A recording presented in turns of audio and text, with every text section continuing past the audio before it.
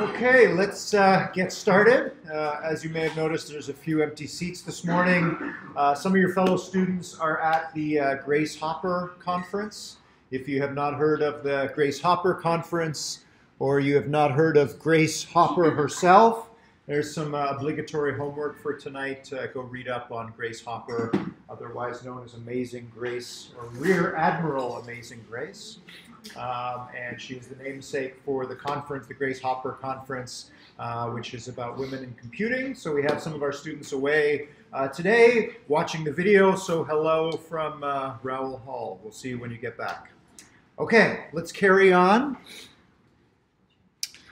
We're going to probably get through lecture 7 and 8 today. They're shorter lectures, and then we'll move on to information spaces on Thursday. But today is Tuesday, and as always, at the beginning of Tuesday's class, we talk a little bit about the deliverables. Everybody finished deliverable 4? Okay, everybody more or less knows how k-nearest neighbors works, right? So in k-nearest neighbors in deliverable 4, we were setting aside our leap motion data for a while, and you were working with a flower data set, and in that data set, we had 150 flowers, and we were trying to train our KNN algorithm to predict which of 3 species any one of those 150 flowers belong to, and what information did KNN use to try and make that prediction. Assuming you got your KNN algorithm to work, how did it predict which of the 3 species any given flower belonged to? A little bit of botany this morning before we get back to HCI. It took whatever was it counted up the nearest neighbors, and whichever was the majority, it assumed that was the type of the flower. That's it. So that's a good description of KNN, right? We have a point in space, which is the flower we're looking at, and we look at flowers in the neighborhood. And we know what species those flowers belong to, and we take the majority. But what is that point in space? How do we determine the position of a particular flower in space?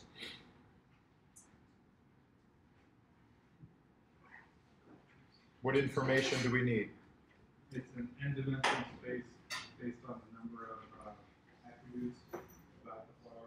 That's right. So the number of attributes, or for our purposes, we're going to refer to this as features. So we're going to introduce a little bit of terminology about machine learning now. So in the flower data set, we had 150 flowers, and for each flower, we had 4 features. So we had a 4-dimensional space in the case of the flower data set. In deliverable 5, as you can probably have guessed by now, you're now going to set aside the flower database, the flower data, and you're going to keep your KNN algorithm, and we're now going to supply it not with information about flowers, but information that you're going to draw directly from your leap motion device.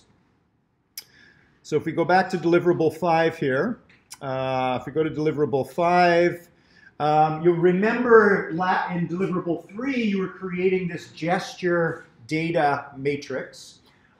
When last you saw it, it was a 3-dimensional matrix, a 5 by 4 by 6 matrix, which would store all the information from one frame of data, right? A snapshot of all the bones in the hand at a particular point in time. 5 times 4 times 6 gives us 120 numbers. We are going to, in deliverable 5, turn those 120 numbers into 120 features. So now, instead of applying k-nearest neighbors to a 4-dimensional data set, you're going to be applying it to a 120-dimensional data set. Again, not something we can visualize. But now you're going to, every single frame that you capture from your leap motion device becomes a point in 120-dimensional space. And we're going to try and train in deliverable 5 your k-nearest neighbors algorithm to predict what ASL digit that gesture represents. In deliverable 4, it was trying to predict which of 3 species a particular flower belonged to. In deliverable 5, you're going to be capturing some data for just 2 digits. And your k-nearest neighbor is going to have to distinguish between which of 2 digits you're assigning. So you'll notice at the end of deliverable 5, there's a table here with everybody in the class, and everybody has been assigned 2 of the first 10 digits. You're going to be capturing data of yourself signing either for example, 0 or 1. So you're going to get a whole bunch of data for 0 and for 1. We're going to feed that into your k-nearest neighbors. It's going to plot all of those frames in 120-dimensional space, and then try and predict which of the two digits you're assigning, 0 or 1, or 8 or 9, or 9 and 0, whatever two digits you've been assigned. So far, so good? Okay, so we're definitely now going to expand the data set that your KNN algorithm is using.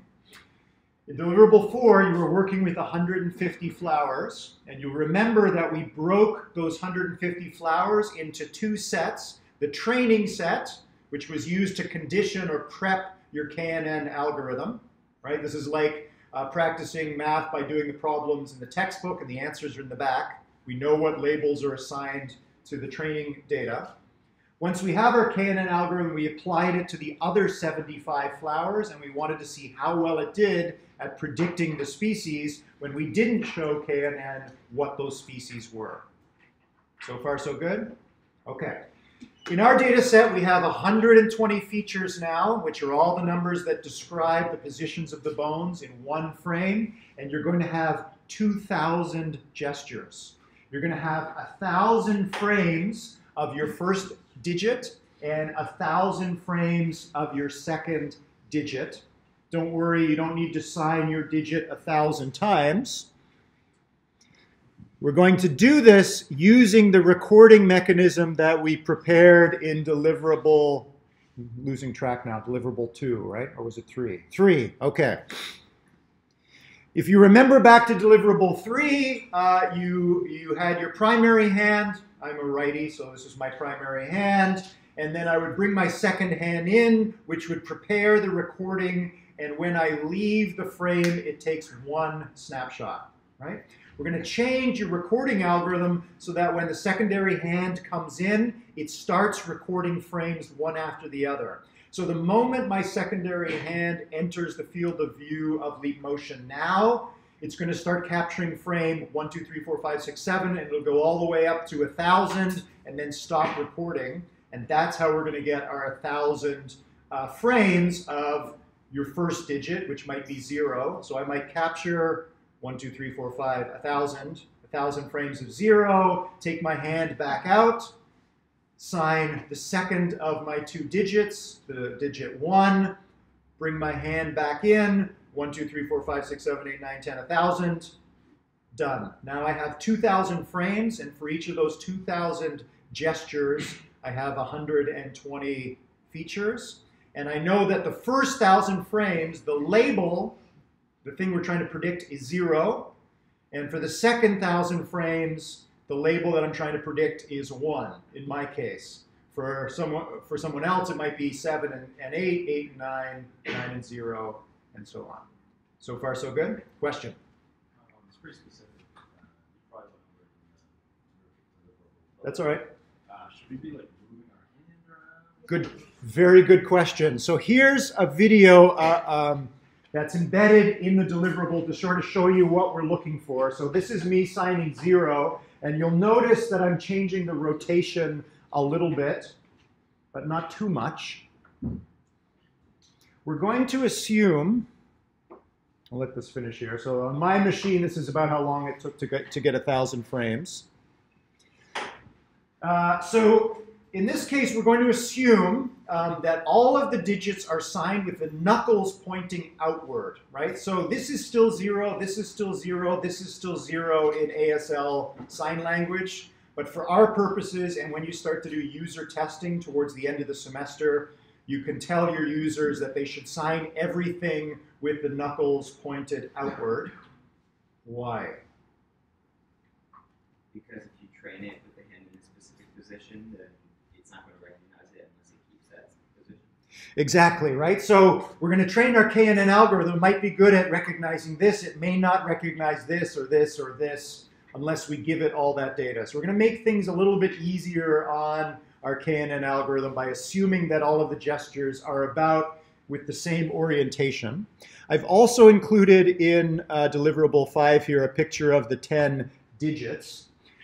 Remember that in HCI, we're always thinking about all the context, and there's some physical context here which has to do with the leap motion device itself, which you probably already realize, which is it has problems with occlusion, right? If one finger is covering up other fingers, it's a little bit hard for the machine learning algorithm inside the leap motion device to predict what you're signing. So if you're trying to sign, for example, 6, and you're signing it like this, not only is it difficult for leap motion because you have occlusion here, but your palm is occluding these 2 digits, and it's much harder for the leap motion device to know that you're doing this rather than this or something else. So we want to make sure that all of the fingers, most of the fingers, are visible to the cameras in the leap motion device, and the easiest way to do that is to just tell our users knuckles out for all the gestures. Okay. You'll notice in the video that I was also rotating my hand a little bit because we want to make sure that the KNN algorithm is robust a little bit to changes in orientation. Make sense? Okay. So let's scroll down again to the end of deliverable 5. Again, it's pretty long, 47 instructions. It's 9 pages long. Start early. What you're going to be handing in this week is a little bit different. You're going to be typing in, like you did in the previous deliverable, you're going to be typing in a few numbers, which is the prediction accuracy of your KNN algorithm for your 2 digits. So we want to make sure that you've actually captured clean enough data and your KNN algorithm is working and it's able to do a good job at distinguishing between your 2 digits. And then you're also going to be attaching 4 data files to your submission: train M, train N, test M, and test N. And if you finish deliverable 4, you can probably figure out from the names what these things mean. Remember that you're capturing 2,000 gestures, 1,000 of M, which is your first digit, and 1,000 of N, which is your second digit.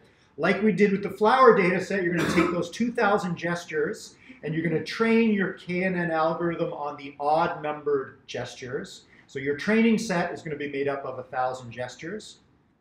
And you're going to test the prediction accuracy on the test set, which is the remaining 1,000 gestures, which are sitting on the even numbered rows. All right? Okay. So you're going to be uploading those to us next Monday night. What the TA will then do is a week from now, Tuesday morning, he will collect together all of the training and test data sets from all of you, and he's going to put them all into one giant zip file. And when you start next week on deliverable 6, the first thing you're going to do is download that giant zip file, and you're going to change your KNN algorithm. How do you think you're going to be changing your KNN algorithm at the beginning of deliverable 6? Like less than 15 nearest neighbors, if we're considering that like there's only a few repetitions of people who have the same 2 numbers. So remember, you're talking about K, right? K equals 15, the number of neighbors. Remember from last time that determines sort of how well the KNN algorithm does. And the choice of K is kind of separate from the data itself. So we're thinking about the data itself. We're giving you this giant zip file with all of this in there. What are you going to be doing with your KNN algorithm in deliverable 6? You can probably guess by now. Training it on all 10 digits.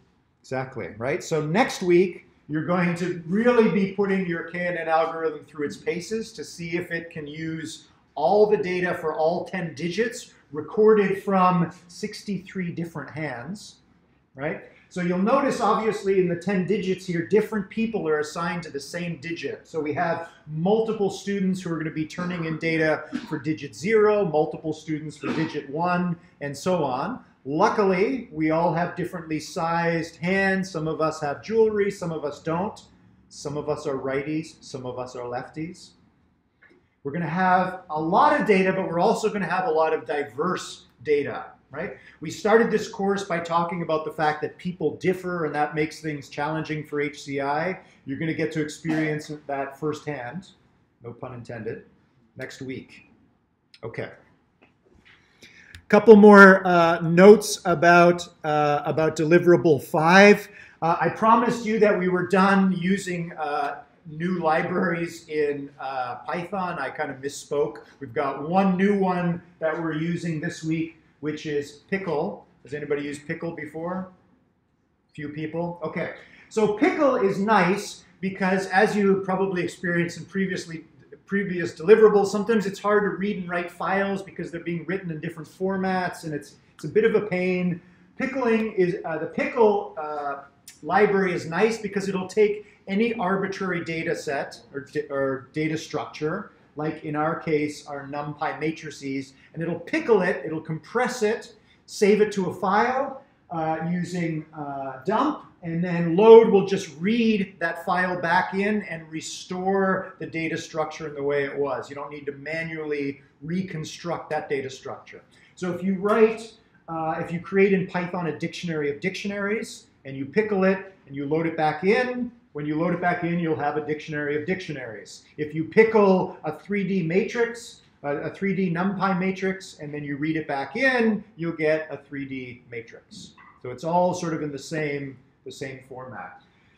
So we're all going to be switching over from using NumPy's load and save to Pickle load and dump, so that when you turn in your data files at the end of deliverable 5, we have 63 times 4 files that are all in the same format. Okay, so this is really important that we get this right the first time, because the TA doesn't have a lot of time next week to collect everybody's data sets and put them together in a zip file. So make sure that it's pickled in the right format. So pay careful attention to the instructions that describe what is actually going into train M and train N and so on. First thing the TA is going to do when you next week is read in your file and use pickle.load, and it better come back in the right format or we can't include your data in the overall data set. Okay. I think that's all I need to say about deliverable 5. Any other questions? No? Okay. So back to lecture. We are narrowing in on the end of our theme on design. We're going to spend 2 short lectures here, 7 and 8, on the design process, how to actually go about testing your HCI software. And then we'll end on Thursday probably with 9 and 10, a discussion of information spaces. Before we get to 7, we were on the last slide of lecture 6 last time, where we were talking about visual design and how this can be challenging. And I introduced you at the end of last class to the Netflix prize. Unfortunately, the $1 million is already won, so sorry you can't enter next time. Big challenge at the beginning of this competition was to download these massive data sets and actually start looking for pattern in the data. You had a few minutes at the end of class last time to talk about it. How might you start to visualize some of the data in here to help you get started on understanding the problem and then hopefully winning the $1 million?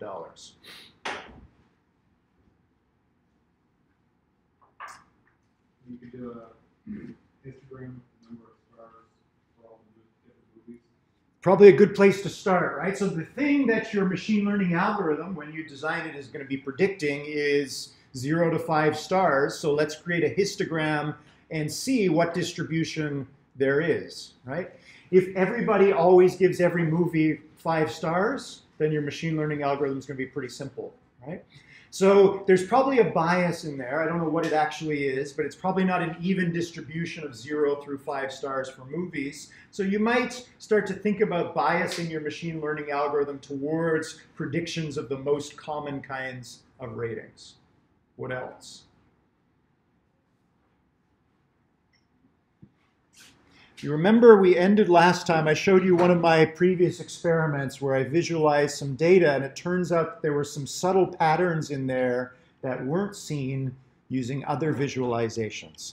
So the team that won the Netflix prize actually did a lot of this visualization and analysis, and there were sort of subtle patterns that they found that other teams weren't aware of.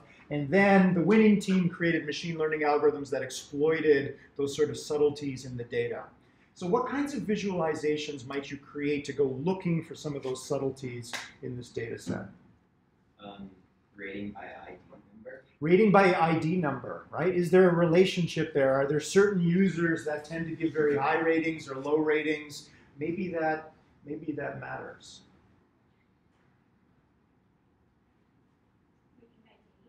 Rating by ID. If you go and look, it's interesting that depending on the day of the week, there are higher or lower ratings. Oh wait, no, I guess you don't get to see what genre it is.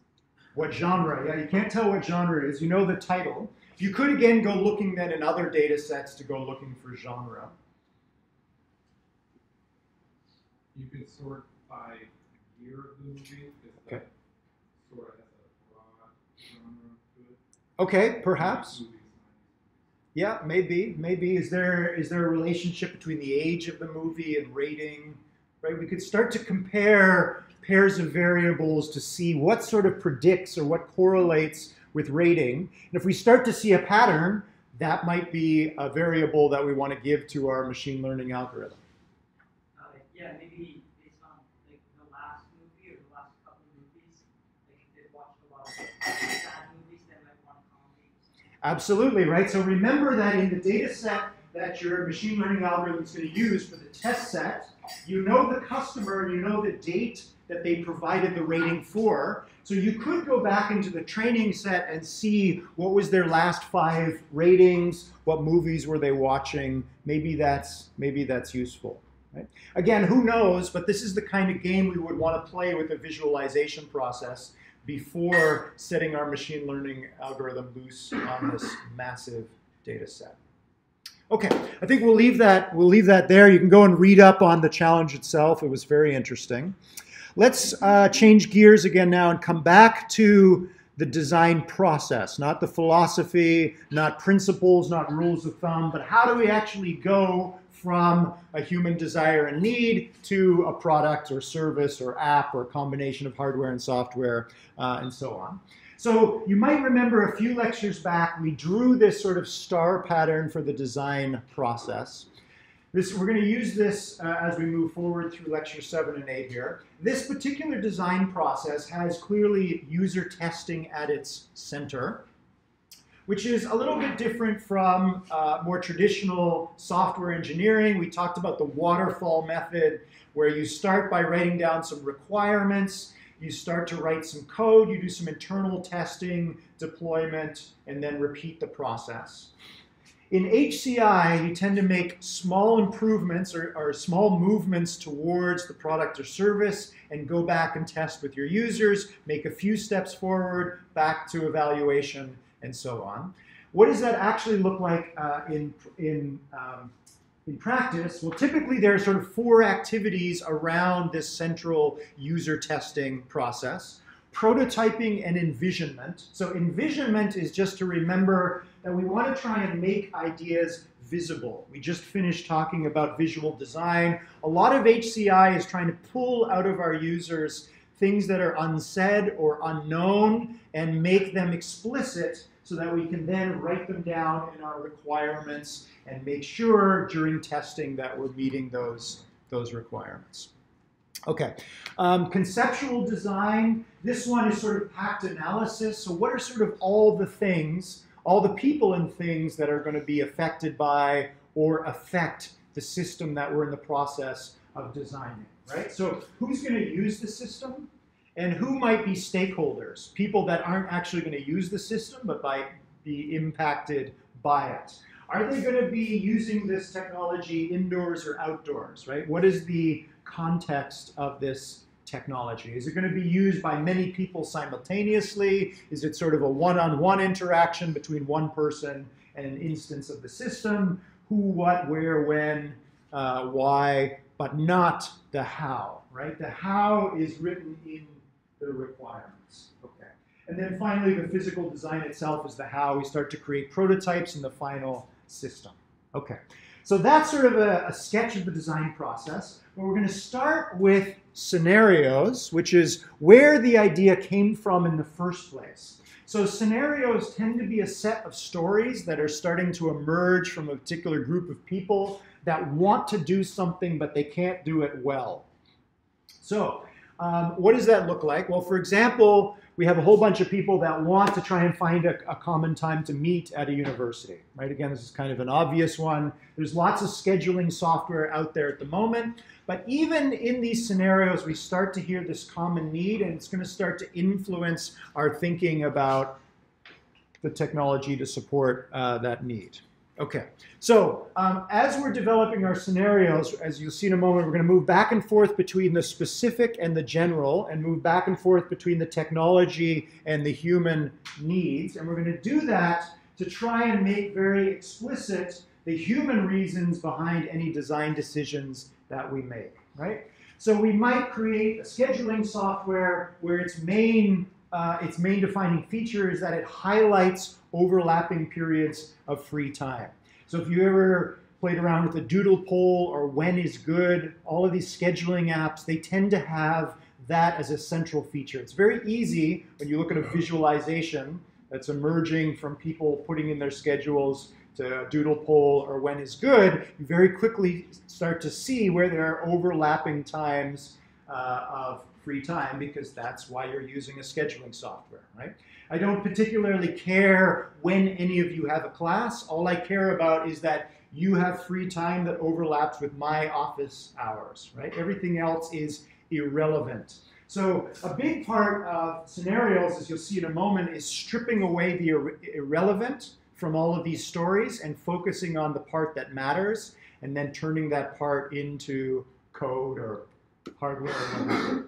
So we're going to look at the process of building up these scenarios, starting from the left, where again, as we've done many times before now, we're starting with a sort of mass of vague material, which in this case is going to be user stories. It's really frustrating to meet my professor for office hours. I can never find where his office hours are posted. It never seems to line up. It takes a lot of effort to find the TA and meet with them for office hours, right? You can hear the frustration in there. You can hear sort of this vague need, but we need to sharpen down exactly what needs to be done to solve this frustration. Okay, so user stories, I wish I could do X, or it's really hard to do Y. We're going to abstract away from a bunch of these stories, all of the differences and irrelevancies that don't matter.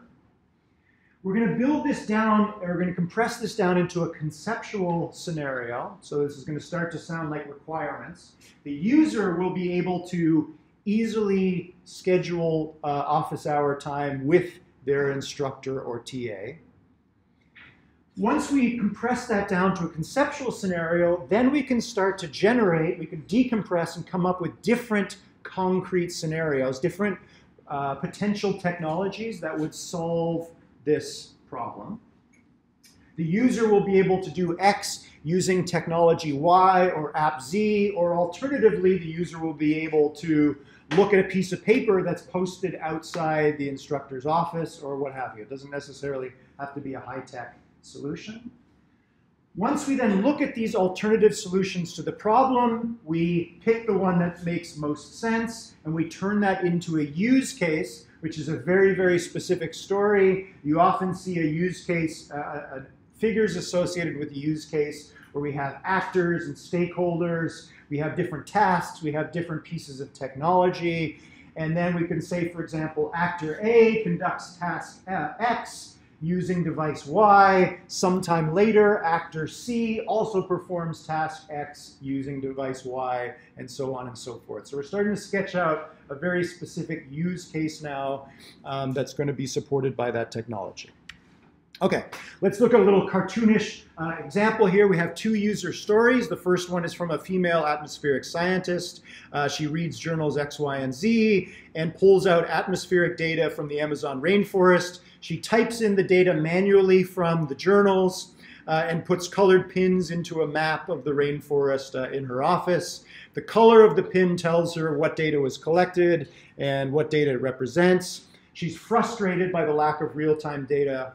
No kidding. This seems like a very old-fashioned way to do this. Nonetheless, this is how she does things. A second user says, I'm a male high school teacher and I try and impress upon my students the effects of deforestation. I tell them the statistics about how the rainforest is disappearing per day and what effect that's having on the region and the world. Again, not surprisingly, the students don't seem to respond too much to this dry statistical lecture, but they do respond to images and video. Okay. Again, kind of a cartoon example here. What do these two users have in common? And what is the common sort of need or desire that we can pull out of this? And what are the irrelevancies that we can throw away?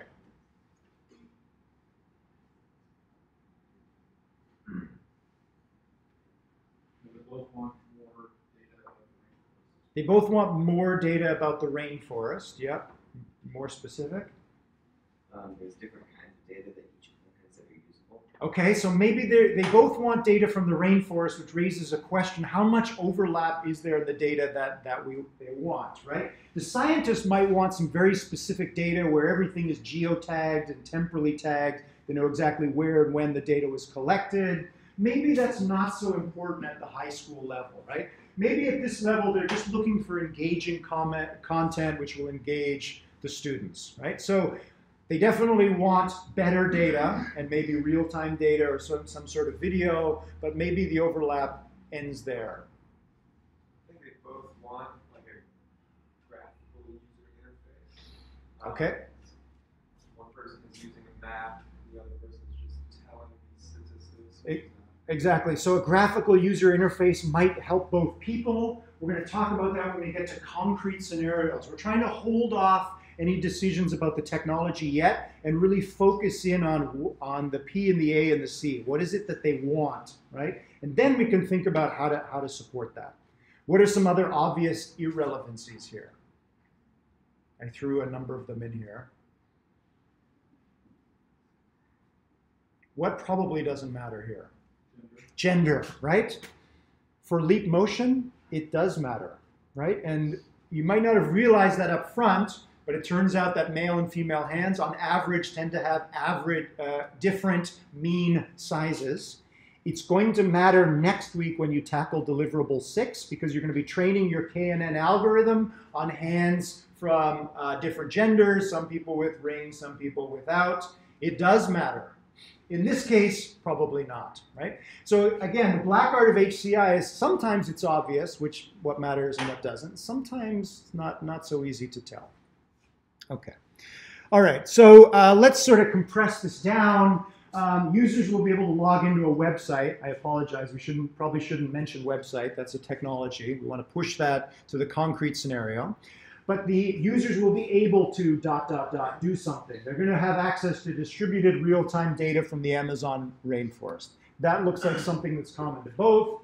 The data will be collected automatically from different sources in the rainforest and integrated into some common format that'll be usable by the scientists and also usable by the high school class. The data will be presented in a variety of ways. We're still not sure exactly about the overlap between these two users, so let's create different visualizations and project this data in different ways. Let's make sure that some of these visualizations are animations because we know we want people to be engaged, and as well as actual photographs of situations on the ground. So we're sort of compressing this down into a conceptual scenario which clarifies the requirements. What must the system do? And again, as we've already seen now, these conceptual scenarios and even the user stories themselves start to suggest different technologies to support them. What are the different ways in which this particular set of requirements, this conceptual scenario, could be instantiated with technology? How would we go about providing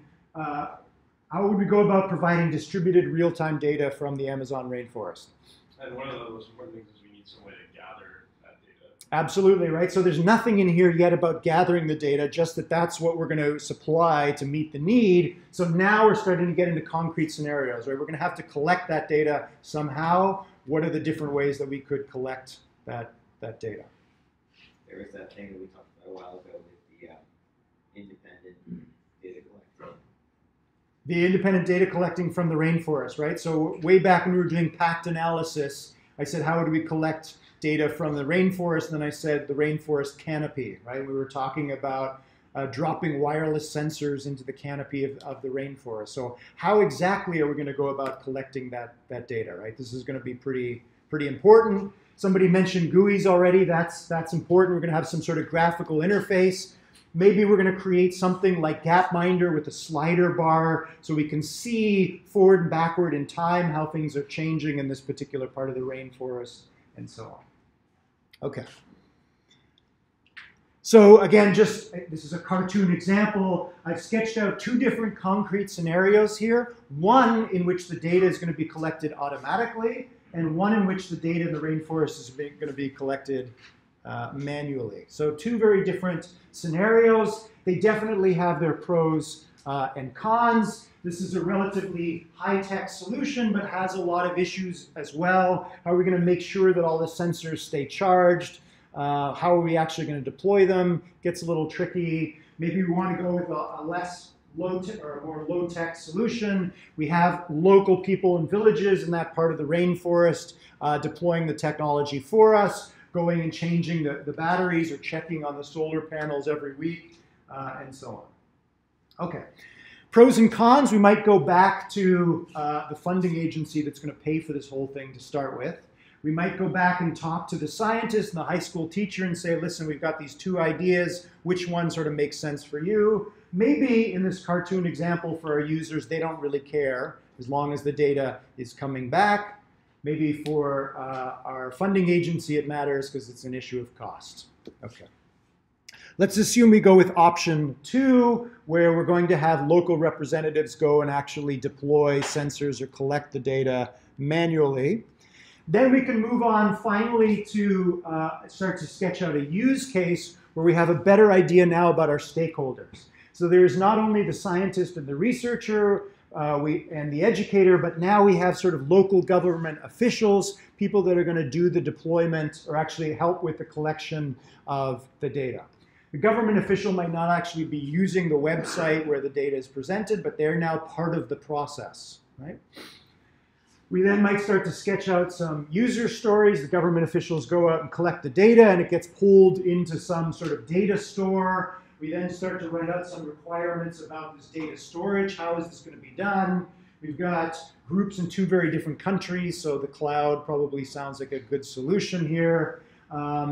Once we have that data collected, how's the researcher and the educator going to actually access the data? The researcher might want access to the raw data itself, so we might create a Python and NumPy interface where they can actually access the raw data in addition to a front-end GUI that we develop. The educator and his students, they're probably only going to deal with the front end, the GUI, right? So now we've got some very specific pieces of technology. We can write down requirements for them and start to actually prototype this system. So like we've done before, we move from left to right, where we were moving from things that were relatively vague to things that were pretty specific, getting into actual Python libraries here. But in practice, you sort of move forward and backwards or from left to right along this trajectory during the design process. What might cause you to move backwards, away from a concrete scenario or use case, back towards a conceptual scenario or a user story? You hit some kind of setback that you didn't anticipate. Absolutely. You might hit a setback about something that doesn't work. What might that setback be? It could be as simple as like reviewing the efficiency or cost of the system and Okay. finding you're expelling more power. Possibly, right? So maybe there's some additional costs beyond what you had originally imagined. Government officials may not agree or have the funding for whatever project you want to engage. Absolutely, right? So funding, human resources issue on the collection side. Let's swap out our cartoon example here of the rainforest and swap in our HCI deliverables. So next week, let's say the use case for next week is, here's the idea. We're going to take everybody's data, put it together in one big data set, and you're going to train your KNN algorithm against it. That's a concrete scenario. We're going to have a zip file. We're going to use KNN, which is inside of scikit-learn. Got a pretty concrete idea. Use cases, you're all going to record data this week. You're going to upload it next Monday night. The TA is going to download it, zip it together, and then you guys should have no problems with deliverable 6. But in the process of saying all that, it occurs that there's a problem, an assumption in there that's going to make things not so easy for all of you next week in deliverable 6. What's the assumption that's flawed in this?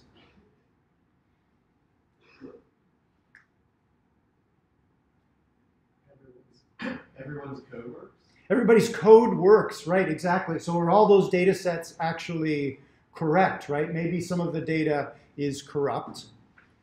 I've made an assumption in the deliverables about something that is irrelevant, which may, in practice, turn out to be relevant. What is it? What our actual accounts are like. What your actual hands are like, right? So there are 63 of you that, assuming everybody finishes deliverable 5 on time, will have 63 data sets. This is a computer science class, so we know that the minority of those data sets are going to be from female hands, and the majority are going to be from male hands. We have enough females here that maybe it won't matter. In previous years, it did matter. If you remember back, or you go and look at the visualization in deliverable 4 about the flower data set, if there is a small number of outliers, then those tend not to be neighbors for test points, right? So if we have a small fraction of the data, which is different from the majority of the data, that can make things harder on KNN. For now, I'm assuming it won't matter, but maybe it will. So maybe if I think about it, maybe I say, listen, I think the way deliverable 6 is set up is a little bit flawed. Maybe the gender balance in this class does matter, and I'm going to go back and rewrite deliverable 6. I'm going to go back and rewrite deliverable 5, which is when the frame is captured, we're going to normalize the size of the hand. Remember that you're capturing 120 numbers that represent the 3D coordinates of the bones. We could add in some normalization code that would shrink and grow all the hands, all the frames, so that they're all about the same size. We could actually put that in the code and try and normalize size, which would maybe make things easier on our KNN algorithm, right? So I'm backing up for my use case, which is me actually starting to write the instructions for deliverable 6, assuming that gender balance doesn't matter. And after having thought it through, maybe it does, so I'm going to go back and start to rethink how this whole thing works, right? So it may be that something that seemed to be irrelevant turns out, when we start to sketch this out in detail, that it does matter. So we go back and rewrite the conceptual scenarios and rethink the technological solutions, the concrete scenarios, by turning that irrelevancy into something that may be relevant. That might be a reason that we go backwards. When do we know that we're ready to move forward? When are we ready to leave conceptual scenarios and move on to concrete scenarios or move on to use cases? What might happen during any of these 4 procedures that would cause us to move towards the right?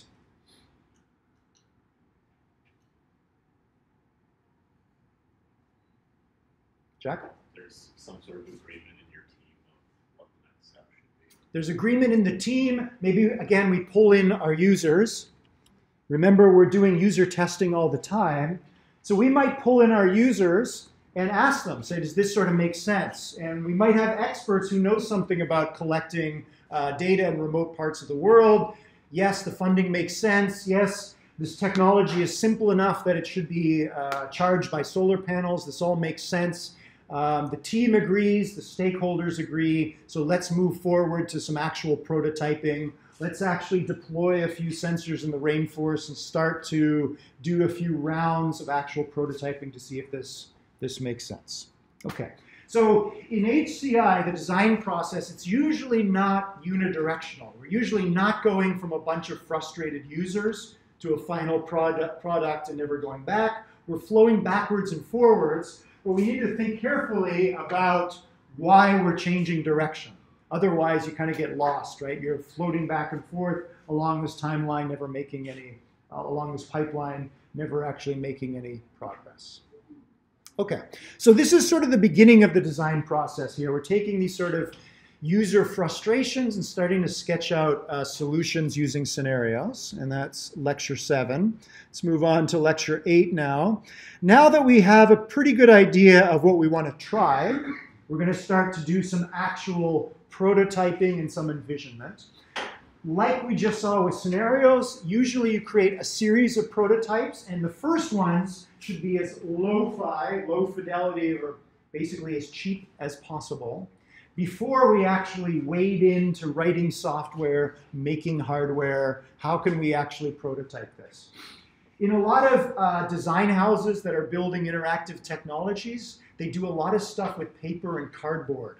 A lot of things is just sort of mocking things up to see how they work.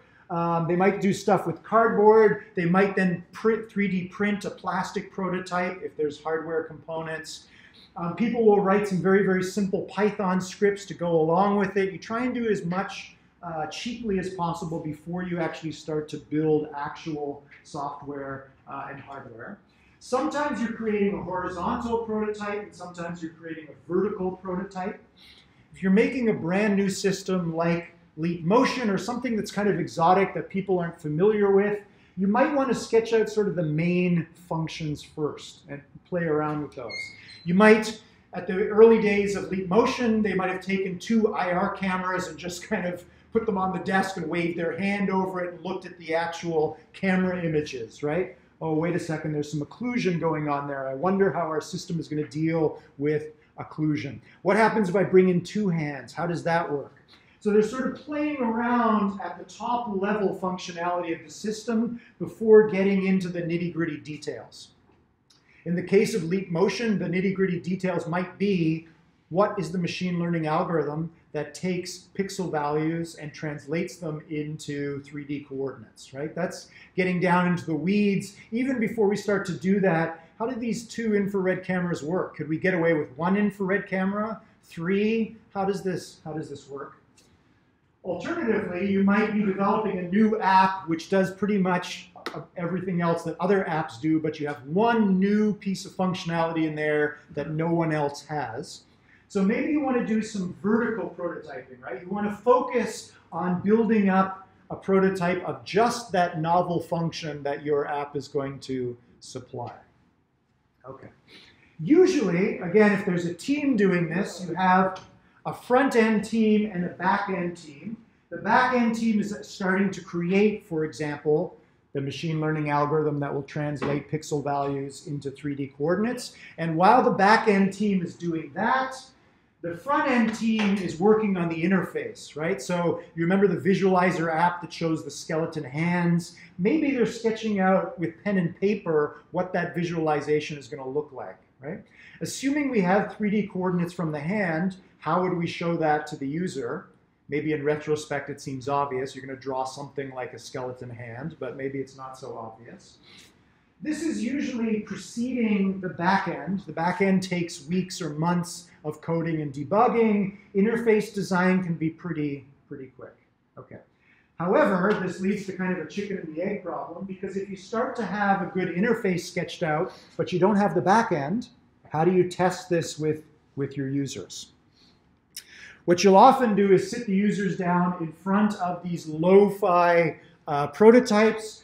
And the simplest thing is storyboards. And storyboards are basically just another word for use cases. So where scenarios end, that's where prototyping picks up. So we might start to actually sketch things out on pieces of paper. And if we had more time, we'd play this game in class. You'd actually pull out a couple of pieces of paper, sketch a novel website, where on each piece of paper you have a particular web page of your site. And when somebody clicks a button on a piece of paper, you swap in another piece of paper, which is the screen they would see if they pressed that button, right? It takes all of about 6 minutes to start to draw and sketch that out, and all of about 2 minutes to test your website with your user. No code, no tech, no computers, no nothing. Pen and paper, right? Super simple. And if you play this game, you'll realize that often you learn a lot from your users before you've even written a single line of code. Okay, here's a simple storyboard of kind of a silly drawing program where you pulled something through a magic hoop and it would spray paint onto the image as you go. You could sort of storyboard something like that. Okay. So storyboards, pen and paper prototypes. Then you get to what are known as Wizard of Oz prototypes. So you now maybe write up a simple script, or you might even create a set of slides, which are the various web pages in a website that's being developed. And you have the Wizard of Oz in the background, which is when someone presses on a key. There may not even be a key there. There might just be a place on the screen where they touch. The Wizard of Oz in the background will swap what they see on their screen. So from the user's point of view, it looks like they pressed a button and something actually changed automatically, but it was a developer in the background basically running the show. If you're not familiar with the movie The Wizard of Oz was always hidden in the background and making things happen in the foreground. Again, it's a relatively cheap thing to do before you actually have the back end, but it often doesn't get the timing right, and often that matters. If you have a human in the background that's trying to switch what the user sees as they interact with the screen, they're probably not going to be able to change things as quickly as an automated process actually would. Okay, then we get to script-driven prototypes. So a little bit of the back end starts to be built out. So you might start to attach little scripts to different parts of your interface. So when a button is clicked, it'll bring up a pop-up window that gives some information. So you're starting to automate something, but the full functionality of what would actually happen in the full system when that button is pressed, that back end isn't there yet, but you're starting to put it in there. So you start to build the interface, the buttons, the slider bars, all the other interactive elements, and you attach to it separate scripts. They might be Python scripts that just pop something up on the screen and say, coming soon. When you actually use the slider bar in the full version, you'll see the animation sliding back and forth, or what have you, right? And then in the final step, obviously, you have the full system. Okay. So again, we're moving from left to right, from vague to very concrete to the full system. But there are a lot of assumptions built into this, which is that usually you're storyboarding screenfuls of two-dimensional data, discrete data. We have one web page, then another web page. Doesn't really take into account the user's activities and context. So as we start to move into ubiquitous technology or embedded technology, where we have technology embedded in the real world with us, it's not as obvious to think about how to storyboard and create cheap prototypes of systems that are embedded in the world.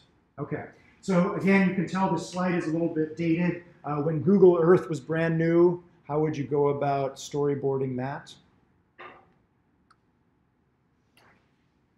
A lot of websites or a lot of technologies these days are continuously changing, showing 3D data, for example.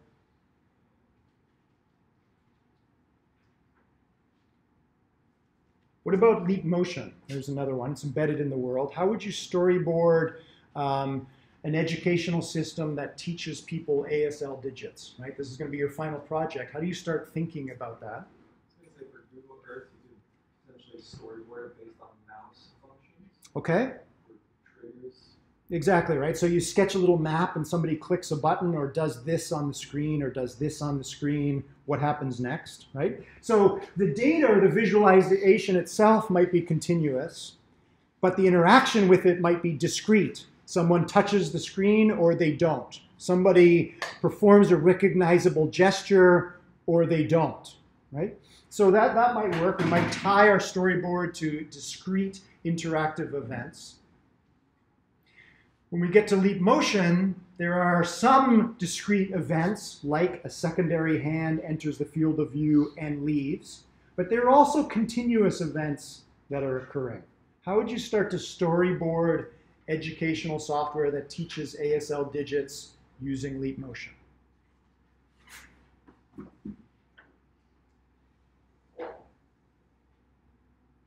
you could separate it into like processes. So first row, actually, I'm going to take that back. Okay, well, we're starting with what it does, right? Is it projects, the cameras are turned on. That's T0, the beginning, so that's good.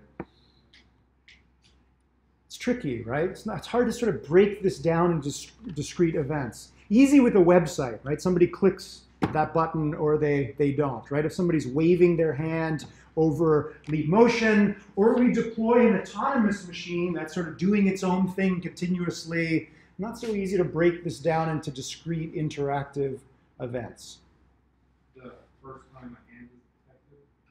Exactly. It's turned on and then I see your hand. That's it, right? So we can sort of focus, again, if we have a continuous system, on the first time that an event occurs and the last moment when that event is terminating, and so on. So we can start to try and identify some of these discrete events and build a storyboard around there. Okay, just something to keep in mind. We're going to end lecture 8 here by focusing on the central component. We're not going to talk too much about the other three now. User testing, right? What does that actually mean? And you're going to get a taste of this when you test your device with your flatmates at the end of the semester. If you put it in front of them and they use it, they finish using it, and they look at you, what do you want to know from your user, right? They'll usually say something like, oh, that was cool, or I had no idea what I was doing. Did this thing even work? What is this for, right? Typical questions like that. How does that help you, right? You're getting feedback from the user, but when you design a user test scenario, you're going to design it so that you pull out of your users as specific information as possible, right? This was fun, or this was frustrating, or this was boring. It's kind of helpful, but can we get them to be more specific? Okay, so when we're doing testing, we're going to focus on measurement. Can we turn words into numbers? What are we going to try and measure? And what are those measurements going to tell us about how to go back and fix our system so that we better support user needs, right? User needs have precedence over requirements. So we've written down during our scenarios and prototyping exercises what the systems should and shouldn't do. We try it out with the user and we realize they're more frustrated than they were when they started. Maybe there's some fundamental assumption in our requirements or our scenarios that's flawed, so we back up and rewrite the requirements and make sure that we focus on user needs. And in order to do that, we want to make sure that we're evaluating as early as possible, right? You don't want to do weeks or months of coding and testing internally before exposing it to your users, and then the first words out of their mouth make you realize that there was some fundamental flaw in your assumptions. But if we want to evaluate early, how do we evaluate early before we have a full system? That's what we just finished talking about, right? Coming up with creative ways of creating cheap interfaces that we can expose our users to early on. Okay. Much of the evaluation is done in the designer's head and is informal. As you're writing your code, as you're developing it, am I doing this right? Another aspect of the black art of HCI is as you're developing your system, you need to mentally put yourself into the shoes of your eventual users. By the time you get to the final project and you're building your educational software, you're going to be a leap motion expert. You're going to know exactly how to move your hand to get leap motion to recognize your hand. You're going to know that this doesn't work, and this doesn't work, this doesn't work. You now have a mental model. You have an understanding of this technology that's going to be very different from your users who have never used a leap motion device before. So you're going to have to try and remember, as you're creating your final project, what was it like when you first used leap motion? And make sure that your software is supporting that kind of user. Okay. So that's sort of the informal mental evaluation that you're doing, but we also want to try and do formal evaluation. Give the system to a user, don't say anything, watch how they use the system, and extract measurements from them. Quantifiable data that you can use to isolate where you need to make improvements in your prototype. Okay, so let's unpack this evaluation process. Before we do the user testing or evaluation, we need to establish the aims. What are we actually trying to get out of giving this system to our roommate for 5 minutes? Is there a point? Do we want to see, is the system going to crash? Are there any bugs that their interaction with the system might pull out? Or do we want to see how quickly they figure out what to do? What are the actual aims here? What's being evaluated, why and by whom, and what metrics are going to be used. And we'll talk about metrics in a moment. If we're doing this at a large scale, we might have experts come in who actually know the demographics, the people, the context, the activity, before we actually bring in the users themselves. The experts might help us design our user testing scenario, but who counts as an expert? We plan our user testing, we sharpen how we're actually going to do this, then we make sure that we pull as wide a base as possible during testing, right? If gender matters, we want to make sure we have males and females in our testing pool. Okay. Combine results from our different users, analyze those results, and use the analysis to guide the designers. You need to go back and fix this part of the system because this particular part of our user base are being excluded from the system. Okay, so let's actually play around with this about actually measuring this. You may remember when we talked about non-functional requirements, we went through 12 of them. Non-functional requirements are sort of the global properties of the system above and beyond the specific function that it supplies. So, functional requirements. Our system should teach our users the first 10 digits of the ASL language. Non-functional requirements is we should make the interface visible. We should make aspects of the interaction visible so the user figures out how to sign their first sign without us having to tell them how to do it. That's a non-functional requirement that has to do with visibility, right? As they learn the digit 0, they should learn the digit 1 in the same way, right? You don't want to change the interaction for every new digit. We want to try and keep things consistent. How are you going to teach the users each individual digit and make sure that you repeat that process for all 10? We want the interface to be familiar somehow. They're dealing with an unfamiliar technology, so what aspects of web pages, video games, what are some things that might look familiar on the screen that'll help them get started with the unfamiliar hardware component of your system? What are affordances?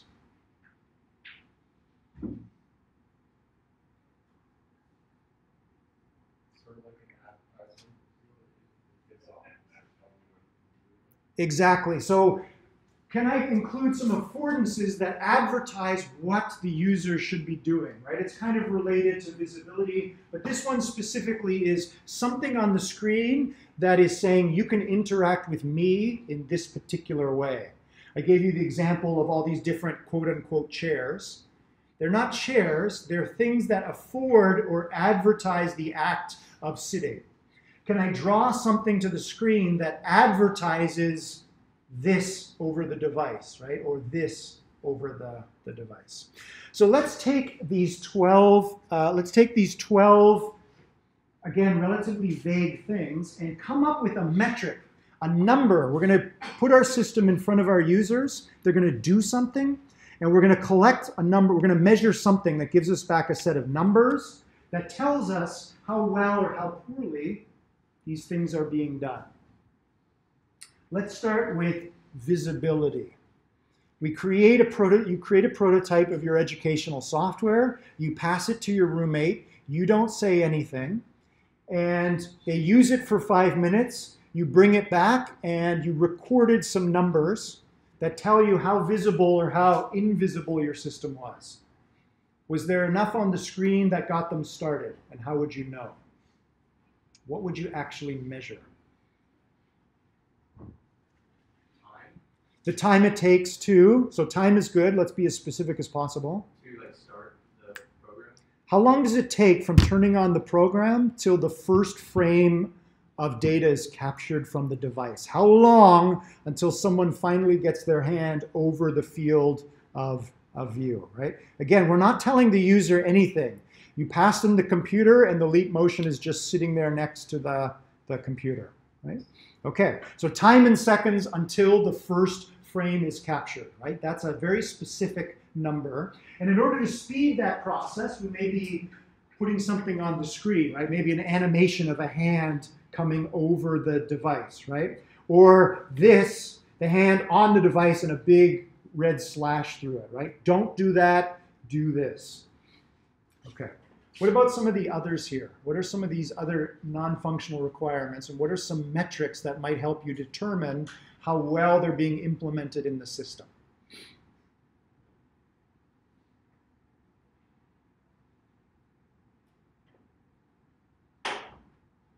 Not always an easy thing to do. Style would have to be like some non-quantitative number. It must be like, this is like cool, or like I enjoy this. That one's really tricky, right? So again, in HCI, we have a mixture of objective and subjective, right? Is it stylish? Is it, you know, interesting to the person? Maybe this is going to be a hard thing to quantify. Maybe we give an actual verbal survey and we get information that way. We can always give a survey, but surveys are boring. Better to collect data using the system you already have. Time in seconds until the first frame is captured. Okay. Here's one I came up with for visibility. On any website or any app, the number of times that people have to access the help page or the FAQs or anything like that, that's usually a bad sign, right? People hate to read the manual these days. That might be something else that helps you measure visibility. Let's focus on affordances. So I create an affordance in my educational system that's trying to advertise something I want the user to do. How well, to me, that affordance looks brilliant. It would be obvious to anyone that it's advertising a particular interaction. I give it to my user, get it back, and I measure something. What would I measure to know whether the affordance is working or not? The success rate of the particular affordance? The success rate of the affordance. So let's be specific. I can't associate a number with success rate. Let's quantify it. How many times the user does whatever your affordance is advertising? I know exactly when that affordance is being flashed on the screen, how many seconds, for example, until they do the thing that I'm trying to advertise. Okay, here's my attempt at an affordance. Okay, I just saw someone do that. That's pretty good. That took about 2 seconds for someone to do it. You're doing that with your forefinger, which is wrong. So I got one correct and one incorrect interaction. It's supposed to be a thumb, right? Which some people notice and some people don't. So, all right, 50-50 for that one. Okay. So again, we could quantify, right? Did someone actually touch it with their forefinger? If we're using leap motion, luckily we know which finger they're using, right? So did they rotate it counterclockwise, right? That one's pretty obvious, but maybe not. Maybe some people rotate it clockwise. We can quantify that information. Okay, again, you can play this game yourself. Sketch out an affordance, show it to a friend, and see if they do this, right? Does it actually work? Okay, so let's say we start to associate or we start to assign particular metrics to particular non-functional requirements. For example, if the system is familiar, we wouldn't collect a lot of unexpected interaction results. New icons interacted with correctly on the first try for affordances. And we start to get these numbers back. And we start to get these numbers back from more than one user, right? That's important. So we might start to then do some statistics on the combined metrics we're getting back from our users. So what happens, for example, is if we have a particular metric associated with feedback. So feedback is if I do something wrong, the system will tell me and it will help me go in the quote-unquote right direction, whatever that means. Don't worry about what the metric actually is, but let's say whatever that metric is, our users are consistently scoring low on that feedback, on that metric. What does that tell us? How does that statistic guide our improvement of our prototype?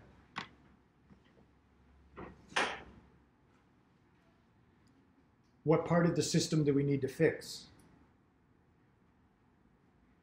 Whatever part is causing the low scores. Exactly. Whatever part is providing the low scores, right? Maybe in this cartoon example, it's obvious. It's the feedback part of the system. It's the pop-up messages that say, are you sure that's what you wanted to do? I think what you really want to be doing is ...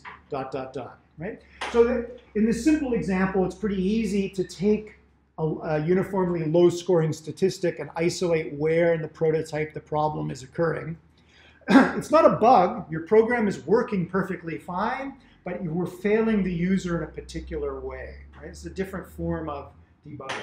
Okay, let's say we have a separate metric for recovery. So if the user does something wrong, the system provides a way for them to back up, right?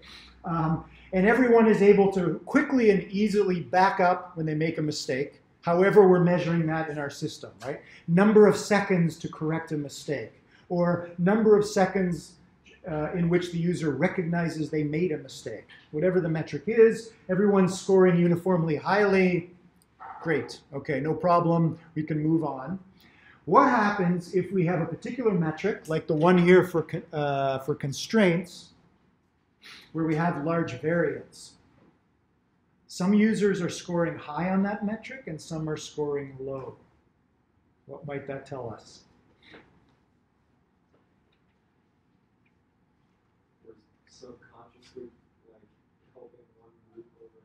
We're subconsciously helping one group over the other.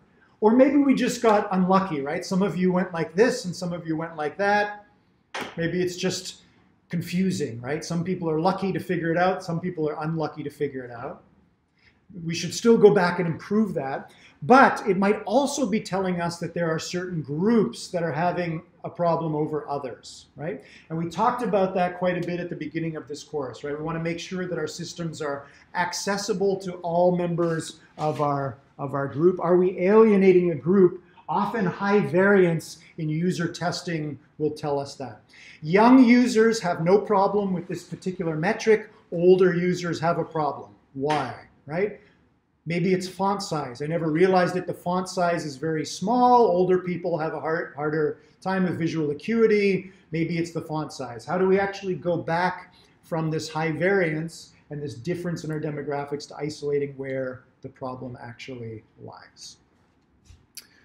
Okay, that ends lecture 8. We have 4 minutes left, so I want to move on to lecture 9. I apologize, I haven't posted lecture 9 yet. I'll put it up after class.